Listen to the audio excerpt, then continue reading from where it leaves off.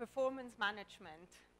Who here has had their recent performance review, let's say in the past 3 months? Okay, good. How energized did that leave you?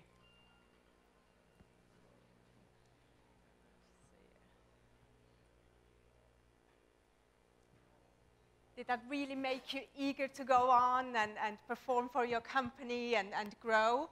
Or were you more frustrated about it? Because that's what we see in organizations today, that we want a system that is energizing, but that's not what we are getting. And performance management is probably the most scrutinized HR process out there. There's no other human resources instrument that is as criticized as performance management. And companies have already started to eliminate employee appraisals. 10% of Fortune 500 companies have realized that that's not the way for them to go, and they've started to change. And there are many more to follow. And it is definitely time for change, because performance management as it exists today has its root in the 1950s. And we are definitely in different times now. And performance management used to be considered best practice, and 91% of organizations have a performance management practice in place. And the process is fairly standard. It looks like this, that at the beginning of the year or at the beginning of the performance period, you have a formal goal setting process. So 95% of companies do that. If you're lucky, you get a mid-year review, and then you have the end of year or end of performance cycle appraisal. What they do is that you get a performance rating. So 9 out of 10 companies have a performance rating. Usually they have a 5-point scale. Forced ranking or stacked ranking is when they put you into segments that they have an equal amount of people in certain categories. 30% of organizations do that. Indian companies are at 61% doing the forced ranking. And pay for performance, meaning the link between performance management or your appraisal to compensation, to salary merits, is at 89%. So the process is very standard, and you see that in any industry, any size, any organization has more or less the same system, and that should already tell you something. So how much does it cost to actually do this performance management system? We have here a study by Deloitte. They said they themselves invested 2 million hours a year in evaluation. 2 million hours. And they say that if you have 10,000 employees, you spend 35 million a year on performance appraisals. Imagine what you can do with $35 million and 2 million hours. Do we really want to do employee appraisals? So how satisfied are we with that? We have 95% of managers are dissatisfied. We have 59% of employees say it's a waste of time. Same say it doesn't drive engagement. 30% say it actually decreases performance, and only 2% of HR professionals, so the people who actually invented and implemented performance management, say it's top. All the other 98% say it doesn't work. So the question is, we have a system that costs us billions. We have a system that is dissatisfying, that has proven to actually decrease performance, and still we are doing it. So why are we so reluctant to change? And a lot of it has to do with comfort zone and to imagine what comes next. As they say, no one gets fired for doing performance management because everyone else does it as well. So I'm on the safe side. But the tides are shifting, and agile organizations are at the forefront because they are realizing that this system simply doesn't work in our times. So what do? They start implementing an iterative approach. So they align it with the processes and the cadence that you already have in agile teams. Then they set meaningful goals, because we know today that most employees, they don't really know what to do with their goals. So how do I translate my goals into my daily work? And an agile approach helps with that. And they empower self-organizing teams. So I know these things are very obvious for you here in the room, but they are not for many organizations out there. And of course, we have to embed learning and development into the daily workflow. And we have to help our employees to get feedback, to get learning, and to improve. We have to motivate through mastery, purpose, and autonomy. So who here has read or knows about Daniel Pink? So that's the theory that comes in here. We say, okay, we have to really be sure if we want to link everything to it. We have to eliminate performance ratings. That simply doesn't work. And we have to accept our leadership mandate, because we expect this system, this performance management system, to handle so many things, to identify high performer, to support them, to reward them properly, but also to deal with bad performers or outliers. But we have to take the leadership responsibility to deal with them straight away and not wait for a performance review. And of course, Agile teams bring a different mindset to the performance management approach. So we really look for the conversation. It's forward-looking. It has to be positive, collective. We want to improve performance. We want to inspire and focus on the future and build on strength and really bring in this new mindset. But of course, there are some challenges associated with that. Like, how do we remunerate fairly individually without appraisals? How do we do that in teams versus the individual? What's the new yardstick for pay and promotion? And how do we rate performance if we don't have a rating? And how do we deal with low and underperformers? So these are some of the questions that we have to answer. And there are certain answers that are similar throughout different organizations, but some of these answers are very unique to your own organization. Like, how do you want to show appreciation to your employees? That's very unique. That has to be part of your culture. So there are different ways to approach that. And what we would like to do is to really tap into all the experiences, ideas, and thoughts that are here in this room. And the way we're going to do it is that we're going to give you about 5 to 10 minutes to think about challenges that you see or ideas that you have. And then anyone who wants to present their challenge can come up here and present it.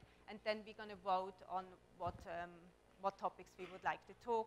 We're going to have our breakout session. Depending on time, we're going to do 2 or 3 breakout sessions and then exchange what you've discussed in your group. So it's basically like a mini open space within the conference. Okay, any questions to how we're going to approach this?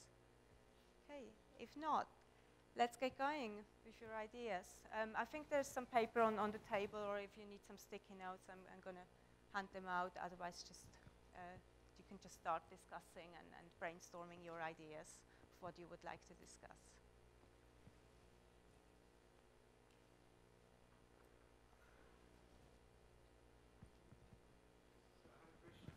Sure. Yes, yes. What you think you would like to have discussed. So it can be either some of the questions that I posed, or it can be something that you experience in your own company that you said, okay, I would really like to pose this question to this great room, because we have so much knowledge in the room and experiences that we can really tap into that. Okay.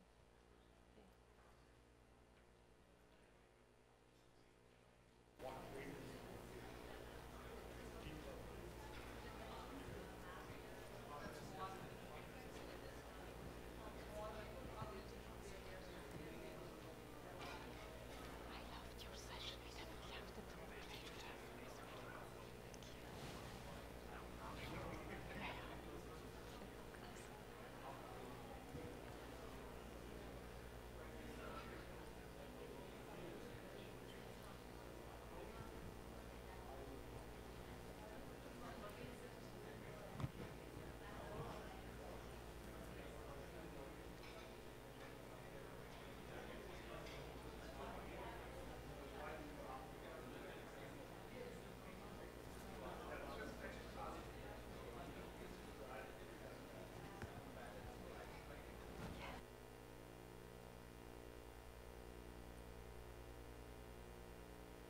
and kind of excellent.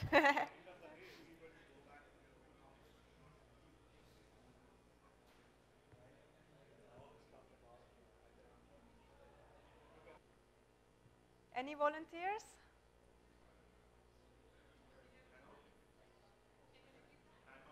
Yes. Um, who would like to present their challenge, or who would like to go first?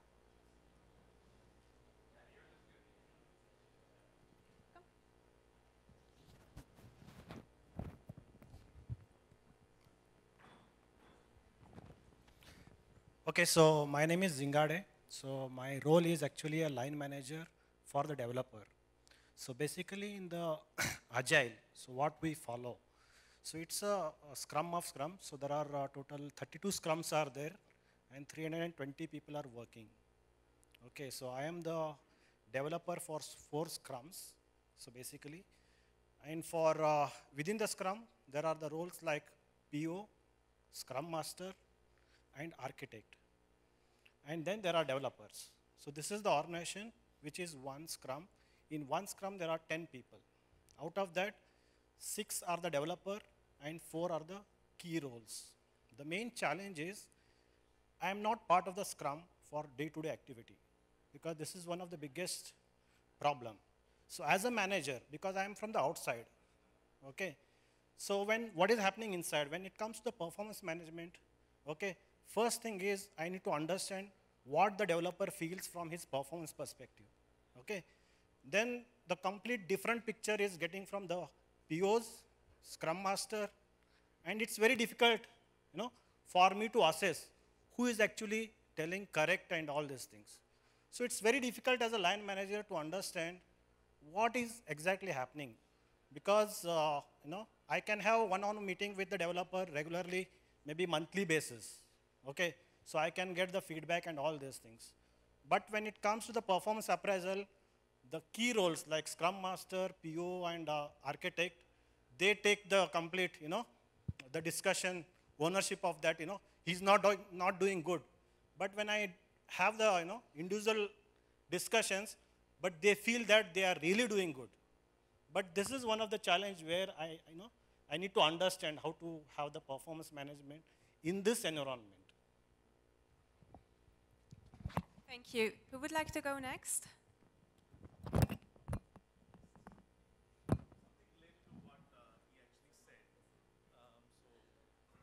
So I'll probably explain a process which we used to follow in my previous organization, which is Tesco.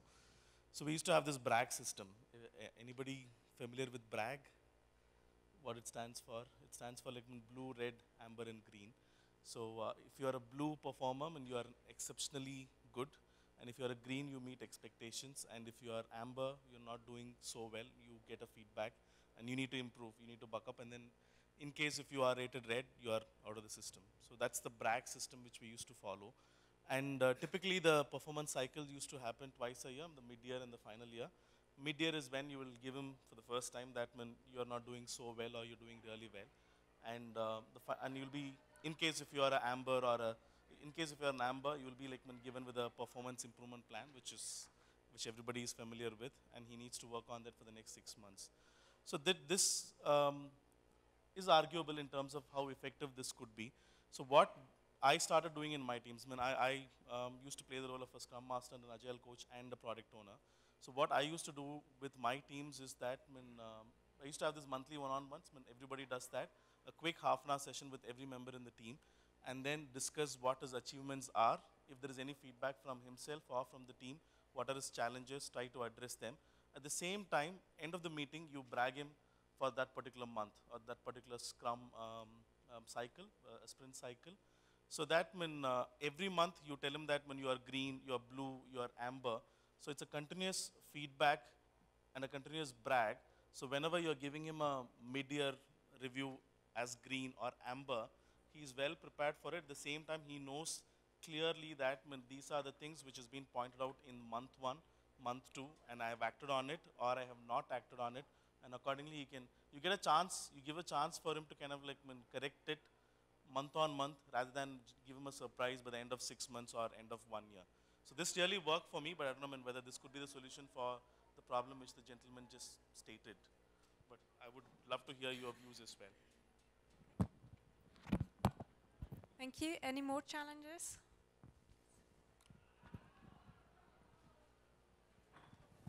Hi.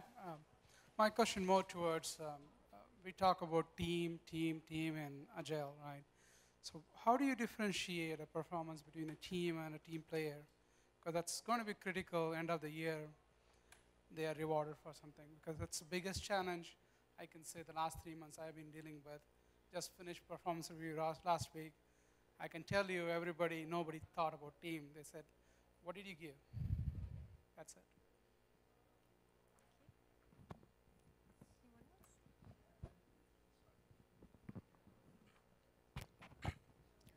Okay, I'll talk about two things. One is aspiration management, and another is properly giving opportunity for somebody to perform. The challenge I see in our company, or most of the places I saw, that when you actually do the performance analysis of a person, his biggest question is, did I get the opportunity to perform in my core area? And you, as a company, as a service company, you don't get all the opportunities to give the proper opportunity for somebody to perform in his core area as well. So end of the day, he's not happy, not only for getting not the opportunity, as well as the performance appraisal happened to him. Also aspiration management, we all talk about teamwork together, but end of the day, they go home in their individual houses. They have their own aspirations, their own social status. So there is an area of conflict between you judge a team by their teamwork and individual people with their own social aspirations and challenges. So. Anyone else?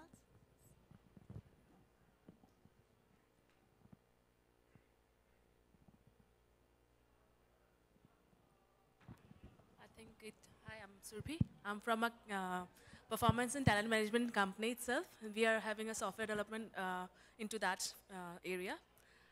I think I would agree with the guy just told about frequent reviews, and that's what we are also doing, that we are doing more status reviews quarterly, so the people get some chance to work on those things that they need to improve on, and they can align their goals according to what is the organization goal.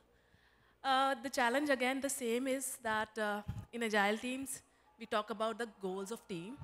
It's about how we assess individuals in that case, right? So when it comes to individuals, when we, at the end of the day, and at the end of the year performance assessment, when it is going to be happening, how we assess that what person is contributing, how he's contributing, because the Agile teams doesn't have any role of managers into that. Manager has to sit out and look at that, and that is very difficult. Though what we do is that we involve the Scrum Masters or the people who are working, like we have the leaders into that team also. So we involve them to discuss about their performance. So it's kind of one way that way, because we are taking a feedback from team leaders about the team members. But then we prepare it and then we do it, but I feel it's a one way. And though they have a dialogue, at the time, that time they can explain all of those things, but then a mindset gets prepared while you're preparing for the appraisals for those people. So yes, that's a challenge. Another, if there's someone who's high performing in the team, how we reward them into that area, because that's a recognition that we want to give for the effort that they're doing. So when we talk about, the salary part of it, how we pay them, that's actually creating a problem, because now we have a team effort instead of an individual effort. And at the end of the day, that's a payment that they want to take home and they want to actually acknowledge for. So I think that's a challenge I would get an answer for here. Thank you. Thank you. Even Hi. though the party seems to be in the next room. So you next. Yeah, okay? yeah. Can I? Go on. Okay. Okay. So my name is Ajay. I work in a company called IG, which is into financial trading, and I'm the team lead there. I'm also a bit of a stock trader as well. So I have a challenge while not much into performance appraisal, but much before that, while setting goals to people. So what generally happens is we follow a culture where we have frequent discussions with people, and it's not a end of year review where it's a big occasion or anything like that. We have it every 2 weeks, and we have frequent discussions, informal discussions with people. So what ends up happening is that I do not like imposing goals on anyone. It just doesn't make sense. It's never going to happen. It's never going to work. So sometimes the personal goals of the person and the company objectives do not always match. I find that so if you end up asking someone what goals you want to set yourself, he comes up with a goal, or he or she comes up with a goal which is sort of completely away from the company objective. So I would like to know how to handle such a situation. I mean, what would be best so that he can do his personal goals as well as company goals. So it should be a good mix. So that's my challenge.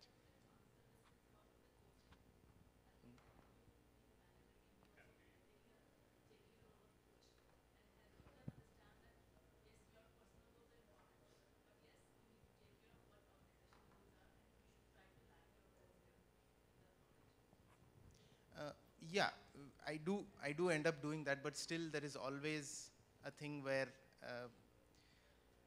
say for example, the person wants to work in a technology that is nothing to do with our company. So maybe I can partner yeah. up the two of you, or anyone who's interested in discussion later, if we can just take the challenges, and then we have plenty of time to get into the details. Thank you.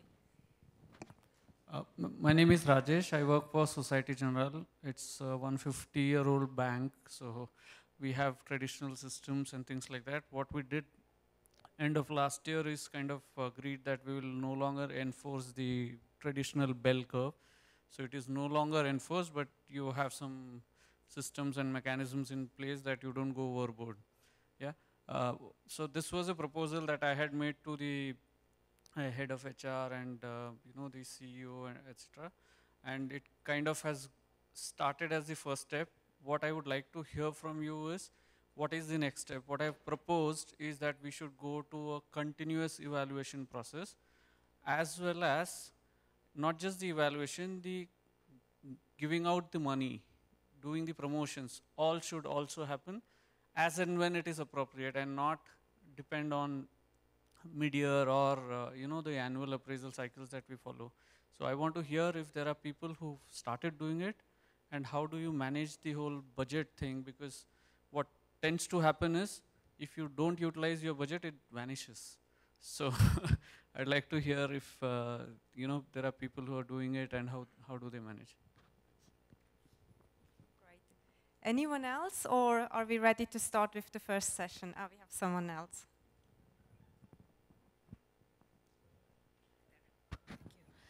Some of us there were brainstorming some questions that we'd like to get answers to, I guess. There's some degree of skepticism about alternate performance management techniques that would work, especially given the global nature of teams and a lot of software companies having highly distributed teams. On the same lines, people wanted performance management techniques for distributed teams, but not with very socialistic tendencies. They didn't believe in everybody gets a flat 10% hike, because it doesn't help to differentiate the good performers from the average performers. One other question, again, within this that came up is funding is generally limited, and how do we ensure that there is, I guess, fair recognition and not forced without having a rating system, right? So all kind of different aspects of the same big question around, is there really anything else that would work for a big organization with distributed teams, but without socialistic tendencies? Thank you so much. So I think we've heard some really, really great questions and great challenges. And I suggest that we start with the first session of 20 minutes. Either find the person who presented a great topic that you would like to discuss, or stay at your table and pick a topic that you would like to do. 20 minutes, and then we'll have a little recess and exchange ideas, and then do the second round. Okay.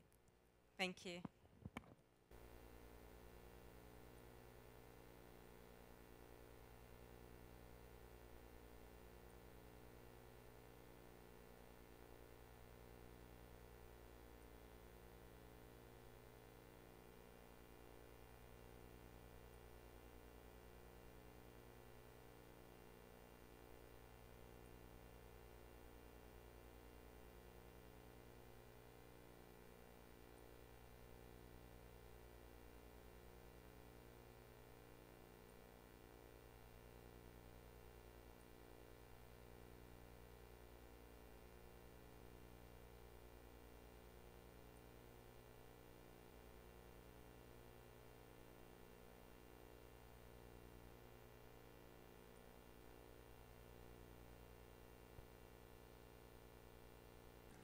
Don't be shy, I don't bite.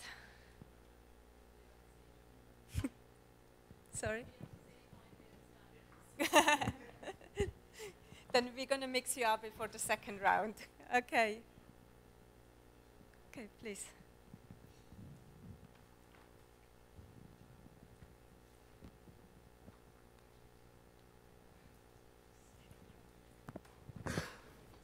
Yeah, so my challenge was about the goal setting, how to align personal goals with the company objectives. So I got a quick answer from that lady, which I think, during the discussion there also came up. It's more to do with coaching. But with the caveat that, it's going to take some time before you really coach them onto the right track.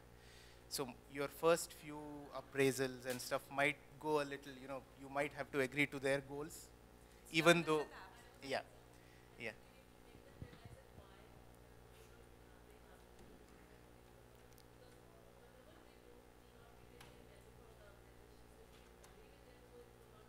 Yeah, so my concern was more about, new recruits. And when you bring on new recruits into the organization, when you ask them, what goals you want to set to yourself. Yeah, so they might not align that much to the company objectives because they just don't have the experience. So if you want to then go and, even if you say coach them, etc., they might not really understand what you're talking about. And for that, you will have to, play a little nice for the first few appraisals. But then, yeah, again, it's more about coaching and then bringing them onto the right track. So that is one of the things.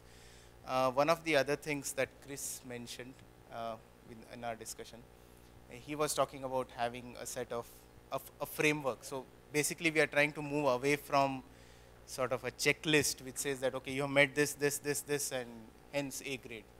So we want to move away from that. So you sort of have a competency framework that, we are expecting this from your role and what you have been doing. And then, though your personal goal is this, we still want you to work on something that fits into the competency framework. So that would be another thing. Another thing that one gentleman mentioned also was about they have something called as survey cycles. So he has a team of around 70 to 80 people. And what they do is they have teams among those 70 to 80 people. And then each one, sort of keeping a vision of the company in mind, comes up with their own goal ideas towards the vision. And then they have again a brainstorming session where they find out key areas where they want people to align. So these are some of the things that I got from few people. Thanks. Thank you. What group would like to go next? Does anyone have anything to share? Please.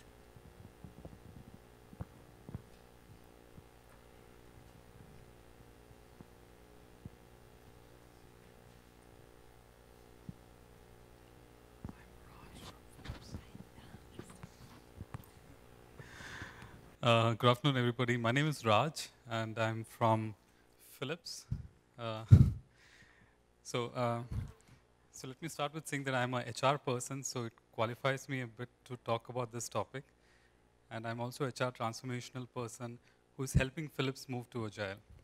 So we're doing some interesting work around creating the Agile culture. I'm also speaking day after tomorrow.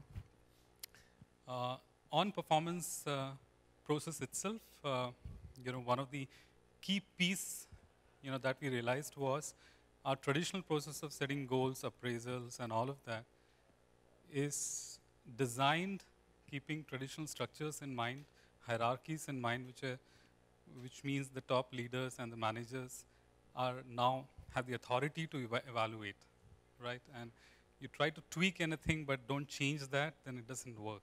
So you can have more frequent review mechanisms, but if it's still the manager driving it, then it's not in the true spirit of Agile. So what we are trying to do is how can we break this and how can we have the spirit of self-managed teams taking the complete ownership of the performance.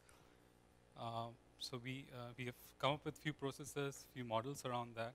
So the first one is that the team takes the full ownership of performance, both individual performance as well as the team performance. They have access to a lot of dashboards, metrics, which is very external focused, looking at customer values and all of that. There are also mechanisms where they can give a very quick feedback to each other. And the feedback part is very, very critical. Okay, these are not very elaborate 360-degree feedbacks. This is like a quick stand-up where people just stand up. They give feedback to each other, saying, what made you great in the last program increment or last quarter? What stopped your greatness in the last quarter as an effective person? And the team then has a very good idea of what the other members in the team feel. And when we say the team, this includes not just the Scrum team, but also the product owners, the RTs, all of them are part of the team. And there is the traditional manager role has been changed to a coach, a performance coach, and they are now the competence leaders or the cluster leaders who own a set of people in a same competence area, and they act as performance coaches. Okay, so the employee then goes to the coaches. They have a formal session every month, and at the end of every quarter, they discuss that these are my key achievements and these some areas where I feel I need to improve on because these are the inputs that I'm getting. So as a coach, I would like to work with you. So the relationship completely is now changed from the manager who is assessing and evaluating to the person. The owner is still the employee, and the coach is really guiding. But it's a very rigorous process. It's not a very loose process because there's a clear goal set on the development. So the entire process is more forward-looking. So these are some piece of work that we are trying to do, which is at this point, looking very positive. Okay. One big challenge that we, ideally I would like to remove the entire rating piece and not have the rating because, we are looking at this to build performance. Yeah, let's see how that goes. Thank you so much. Anyone else? Okay. We've got about 20 more minutes left, so we have two options. We can either do a second round, a quicker round of discussions, or we can do a Q&A session. What do you prefer? Who would like to have another round in the teams, like another breakout session? And who would like to have Q&As? Okay, good. Okay, questions? And Q&A means anyone can ask questions and anyone can answer questions, so it's not just going to be me. If anyone would like to come in. Okay. Who would like to start with a question, please? Let me just give you the mic.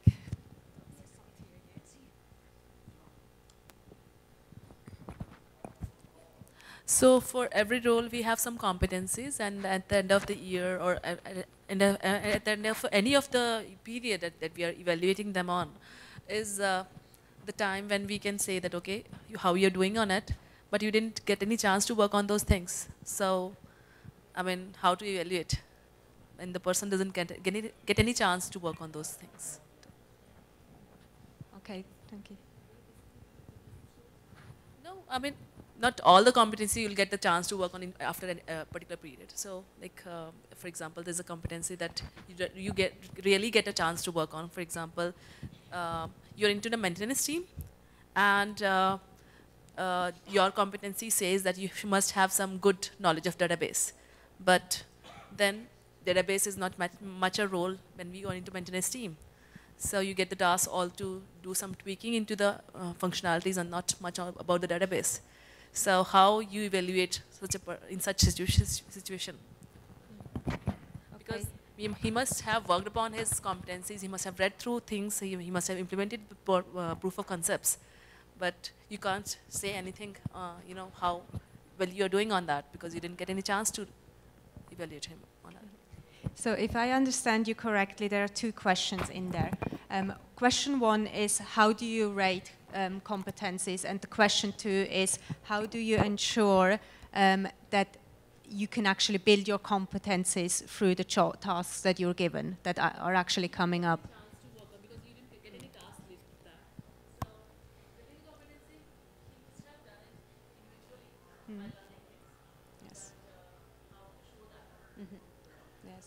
And there obviously comes in that is a problem with our goal setting. The way we set goals at the beginning of the year or performance review, we don't know what's going to happen down the road in 12 months. So obviously we can't really set the goals for 12 months. So that's why we have Agile iterative approach, where we just have iterations and set goals for those iterations. But development goals are something different, because our capability goals, they are about the individual. How do I grow as a person? How do I grow as a professional? And obviously you can't, as a company, the question is how do you do that? How do you grow people? And do you do that through giving them goals? Or do you do that through giving them great challenging opportunities? And in the future Agile HR, you're going to have Agile HR career counselors who will work with you on your development. And if you see that you need to develop certain skills, but your current team does not give you that, it might be time to move to a different Agile team. And that's where flexible workforce planning comes in. That HR must have the opportunity, and the organization must have the opportunity to grow you as a person, as a professional, by moving you around the network if need be. So there are different things, but we would definitely not tie it to the performance management system the way it is today. Okay. Handling this, I was in Lucent then, and we were working on support. So like you said, right, we had our own team's goals also, which was actually driven by the employees, the team members, and we identified, okay, for a support team, we probably need to understand the performance of KPIs. How does it impact us? Because we are getting, you know, issues around that. So we 7 of us, we sat together and found what is priority for us, right?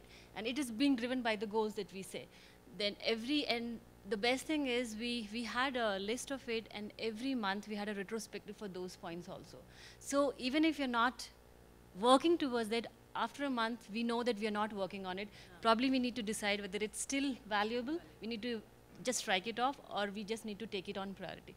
So I think Agile is still working there. Absolutely, and I love the point that you made, that it's not just the manager who has to come top down and give you goals and make sure that you work on the right thing. It's also us as employees who have to say, okay, that works or that doesn't work, we have to change. And if we say that our people are intrinsically motivated, with that right also comes the obligation to actually give yourself a voice. And the talent management of the future is that you get yourself a voice. You don't wait for your organization, for your manager to come to you and say, hey, you're always doing a great job, why are you not taking the next steps? It's going to be a dialogue, but you are going to be in a pole position as well, that you say, hey, I want solutions. What can you do? What can we do together? So it's going to be highly collaborative and not just a top-down approach. Okay. Any other questions or comments? Yes.